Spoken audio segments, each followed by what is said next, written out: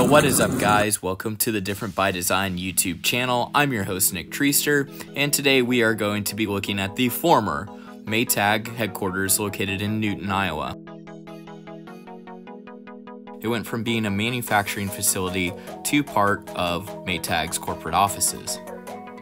This would have been a beehive of activity back when the company was at its strongest point. It also probably was quite a showplace in its day. Now, this building was actually turned over to the community college after Maytag was bought out by a rival corporation, Whirlpool. Maytag was one of those pillars of the community, and everybody wanted a job at Maytag because the best wages in town were probably with the big corporation. Just like many other American manufacturers, the employees of Maytag took much pride in their work. Pretty common for multiple generations to be working together under the same roof or side by side on the assembly line. Much pride in their work and built very, very dependable products. In fact, this campus was once named Dependability Square as a tribute to Maytag's reputation. For Maytag, the transition from making farm implements to appliances was actually very successful. It was in 1907 that they decided to supplement their farm manufacturing business with a washer. They used lessons learned from building farm equipment and applied them to building washing machines.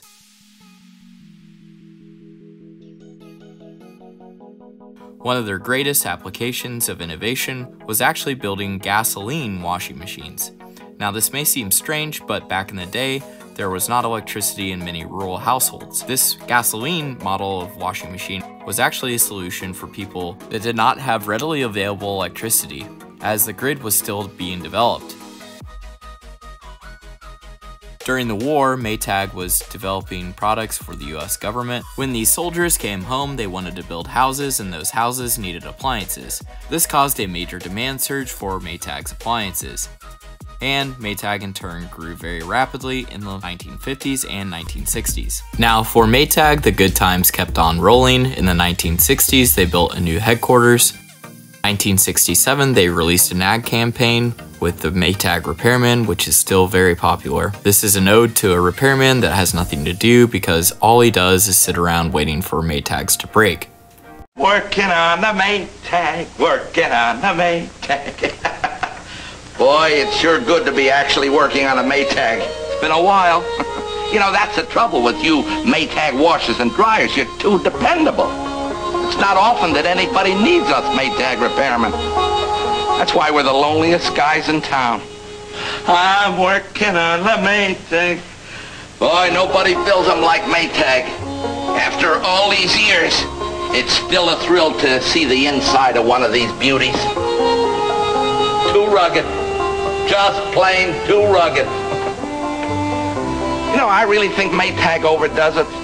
I'm working on a Maytag. Oh, no, dear. Did you have to take our Maytag apart again? As the wife of a Maytag repairman, I thought you'd understand. How else can I keep in practice? Maytag washers and dryers are a lot like Newton here. Faithful, dependable. Year after year, hardly a complaint. That's true of all Maytags. Side by side or stacked, every full-size Maytag washer is built to last longer and need fewer repairs. So Newton and I can spend a lot of time together. There is one difference between Newton and Maytag. Newton needs me. Maytag, the dependability people. As the ad campaign implied, in these times, it seemed like Maytag or their appliances could never break. In 1989, they went out and bought the parent company of Hoover Vacuum. In 1986, Maytag also acquired Magic Chef. In 2001, Maytag also acquired another appliance company called Amana.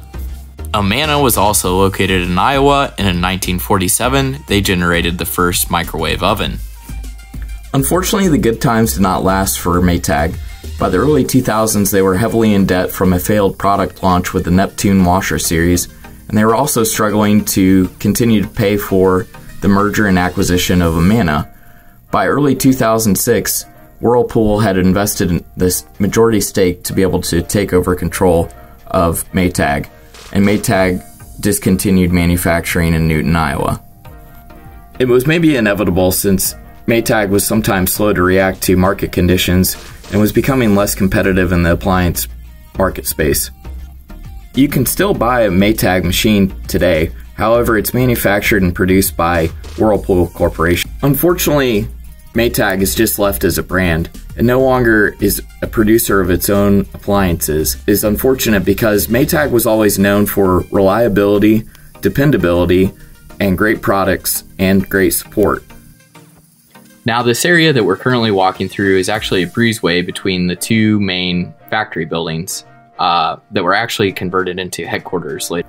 Maytag is long gone from Newton, Iowa. However, there's many signs and a great legacy that still prevails there. As shown in our next adventure, which is the Maytag Bowl, which is a staple of this community and a great landmark. It shows that this town was built around one single company. We call these company towns, but we all know that the company takes care of the people and the people take care of the company. Modern globalization prevents this from occurring in modern day, usually with industry. However, it is pretty cool to be able to visit a place like Newton, Iowa, and be able to see the legacy that the company provided to this little town. If you just look around, the signs are everywhere that a great institution was once here. Alright, so I've got my buddy Kevin here with me today. Kevin, why don't you go ahead and introduce yourself to the channel? Hello, I'm Kevin Daly. I'm going to help Treaster here film some of the videos and whatnot he's going to put on the channel. And I'm interested, like him, I'm also interested in history of industrial America, and I'm also interested in the labor history of the United States. Now, after spending the day in Newton, girlfriend and Kevin all went to an antique mall. And at the antique mall, we found several local Maytag memorabilia, and I will show you.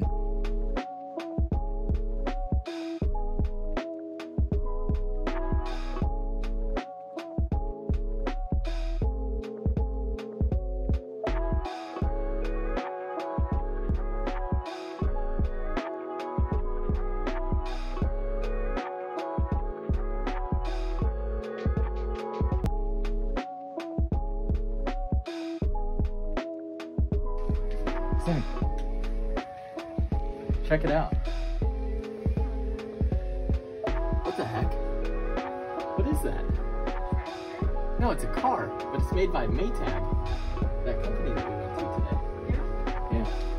Well, there's another one. What the heck? Yeah, I guess they sponsored a car. That's crazy. I didn't know that. That's a neat find. We went to the antique store after going on this adventure, and we were actually able to sort through some of the Newton postcards at the antique mall.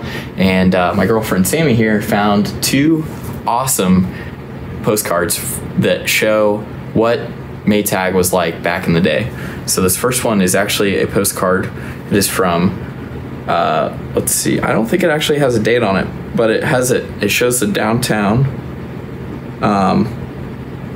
It shows the downtown factory district in Newton, Iowa. And as you can see in the postcard, it actually shows the Maytag factory, the building that we walked past, and it shows some of the downtown. And this postcard was actually used and sent. These are real markings written in cursive, and it was sent on January 16th, 1943. So this is a historic document that we were actually able to find. And now Sammy's going to share what she found. So this one is actually a photo of the Maytag headquarters building that we visited earlier today. And let's see, on the back it says Maytag Company, Newton, Iowa, headquarters building. I'm going to read this here. It says, precast concrete panels made from a sculptured model design and faced with varicolored granite chips from the exterior walls of Maytag's headquarters building. Accent and trim is 54 feet, over 500 persons representing manufacturing, marketing, accounting, personnel, and administrative divisions are housed in this attractive office. So this was another cool find.